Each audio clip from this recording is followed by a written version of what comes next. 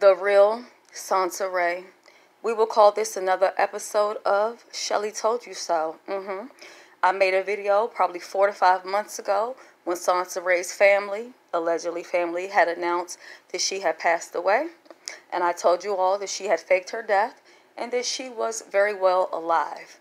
The last I heard, she was trying to be on Iyanla Fix My Life reality show. Honey, you know they do the most. Okay, to either be on a show, stay on a show, or to be a part of a show. I fucking said it.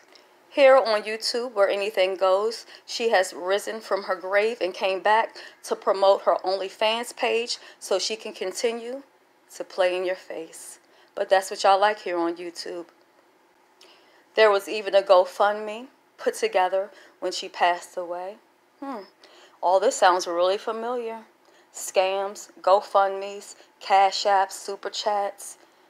Should I pause and cry right now? Maybe I should. I don't know.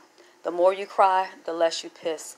Moving right forward, she also is promoting a new nonprofit organization for the LGBT. I didn't know she was in it, but I guess anybody can be in it, I'm assuming, right?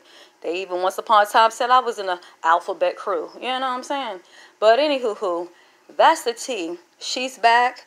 At the end of the day, it's wrong what she did and it's wrong what she's doing. However, I feel like people like for people to run games and play games, because when people come on here and they're honest and transparent, they get condemned for that. However, if you come on here and you play the YouTube game, you know, all the games that go on behind the scenes, that go on right in front of your face, people seem to love that.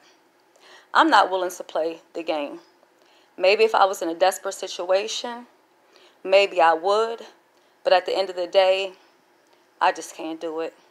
With that being said, tell me all what you all think about her faking her death. I don't know if it's any worse than anything else that anybody's out here doing on these YouTube streets. I just have to be honest. There are times when I actually get mad about it, but at this point, it is downright fucking laughable.